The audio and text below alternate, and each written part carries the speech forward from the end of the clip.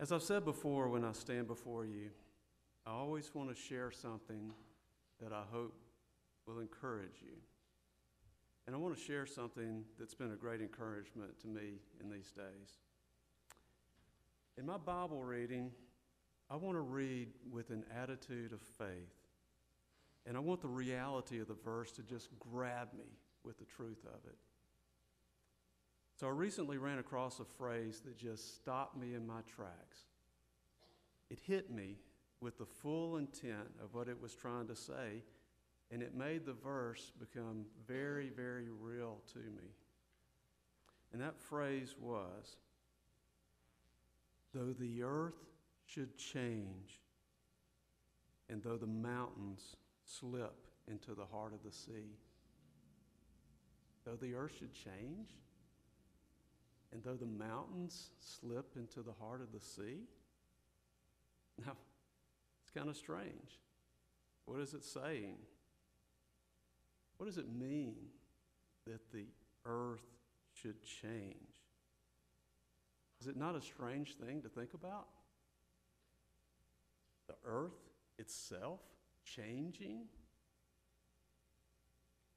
It brought to my mind incredibly significant events on par with the great flood that destroyed the earth. Not a small event, but a cataclysmic event, a literal earth-changing event. This is not global warming we're talking about.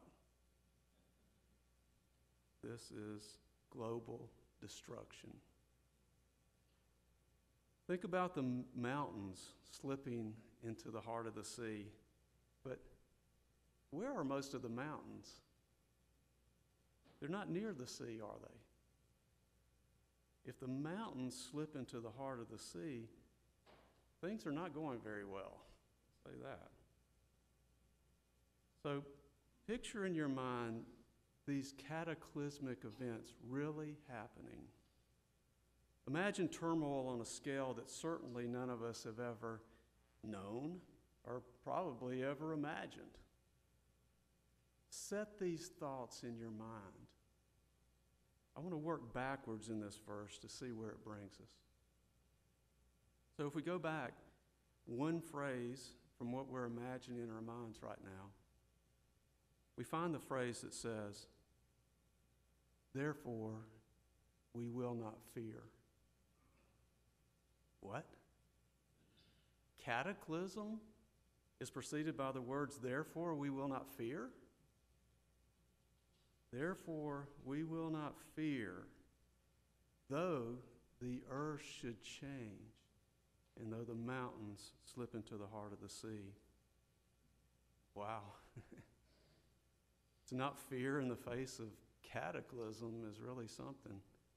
There must be some faith going on here. So think about it.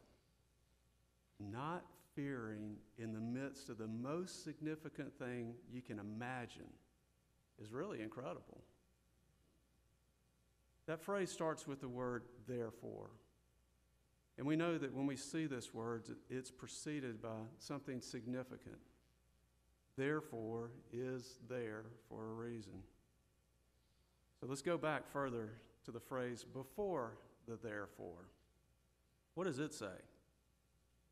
It says, a very present help in trouble.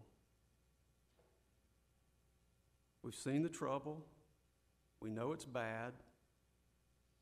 But how good is it to hear of help in trouble? It's not only help, but it's very present help. I don't know about you, but when I'm in trouble, I want help right now. I want very present help. And that's what this verse is describing. Help that's available in the moment of need. Help that's just waiting to be ready for us. It's help that anticipates the need, even before the trouble starts. It's personal help that's sure and ready.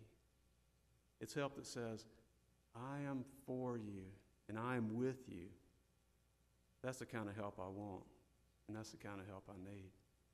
And I'm sure that's true for you.